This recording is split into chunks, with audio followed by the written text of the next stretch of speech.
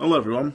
This is this is funny actually because this is take three today. My two phone calls cut me off, but it's all good. What I have been saying is training's going well. Waiting for Eddie to ring regarding 15th or the 22nd. Then that fight and leads on to Bramall Lane. That is the original plan. I think that's still the plan.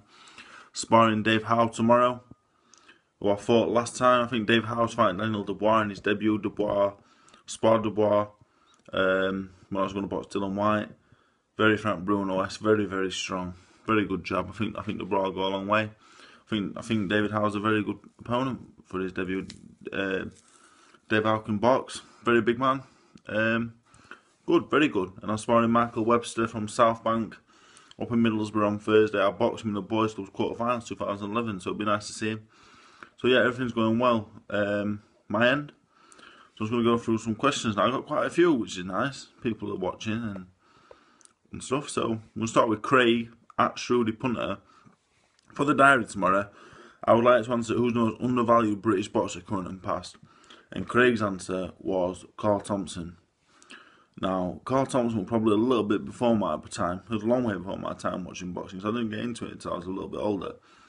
But I've watched the fight back with Ezra Sellers, the Sebastian Rothman fight, the Eubank fights, even the Hay fight. You know, he was a great fighter. You know, undervalued. I'm not sure, it's a little bit more before my time, but in the past, most undervalued boxer. I've not really been into boxing long enough and watched enough of it to tell you in the past. But currently, the most undervalued, underappreciated, I would say, which leads me on to my next question, would be Tyrone Nurse. I watched Tyrone Nurse spar the other day, and Tyrone Nurse, for me, alongside maybe Liam Walsh, who maybe is a little bit underappreciated and undervalued as well by some people, maybe because he fights on Box Nation, maybe because he doesn't have the big hoo-ha around him like other fighters. I think Tyrone Nurse could possibly be the best boxer in Britain that we've got. Now, I'm aware he's not the biggest puncher in the world, which is maybe why, if Tyrone Nurse could punch, I think Tyrone Nurse would be a world champion without a question. So I'm going to say Tyrone Nurse. For me, I just think he's an outstanding talent, and I think Liam Walsh is as well. And I know Liam Walsh could fight Gervonta Davis, and I think Gervonta Davis is probably, people are saying he's one of the best young fighters in the world, but Liam Walsh for me also is a very good fighter. So yeah, I'm going to go Tyrone Nurse. In the past, I don't know, you know. I don't know. I'm not really watched boxing long enough to give you a proper answer on that. But my next question is from Mikey at Analyze Boxing. Who would win right now, Ricky Burns or Tyrone Nurse? Which I was saying it led me on to that. I think it's difficult to say, you know, because Tyrone Nurse, like I've just said, I think he's one of the best boxers we've got in the country right now. Everything's he's just a natural. You know, he's had 38 fights, I think, 36. And a lot of them fights in his career were against, you know, what we'd call journeymen or easy touches, but it's all that ring time. Because he doesn't punch so hard, he has ring time, and it's just his timing and his punch selection and everything is just immaculate. I think he's a wonderful fighter, but would he beat Ricky Burns? I'm not sure he did hard enough to let Ricky Burns, but I don't think Ricky Burns would give him a second because he had no respect for his power.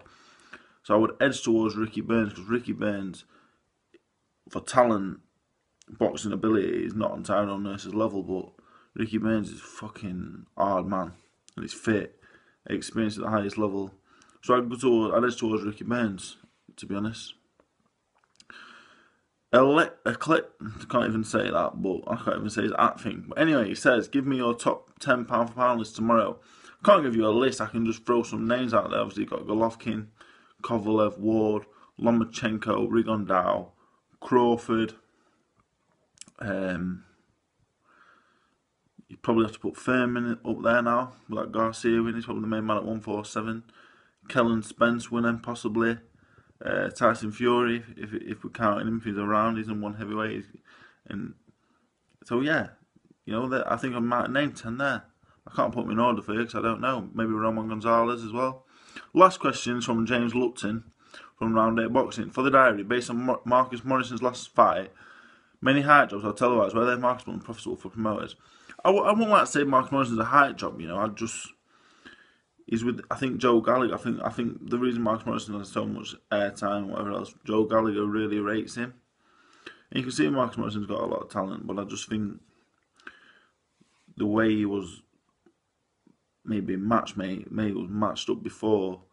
You know, Jason Wellborn is only a welterweight. He's been stopped at welterweight by Frankie Gavin, so it doesn't really bode well for a big middleweight to be losing to Jason Wellborn. Well, Jason Wellborn's a very good fighter. Maybe he's more comfortable middleweight. I don't know. But why are they why are they marketable and profitable? I don't really think he is marketable and profitable for Matchroom right now. But maybe the 40 was going to be. That's the only thing I can say. I don't know. I'm not a promoter, and I don't really know these things. But you know, good luck to Marcus Morrison. He took one overnight in.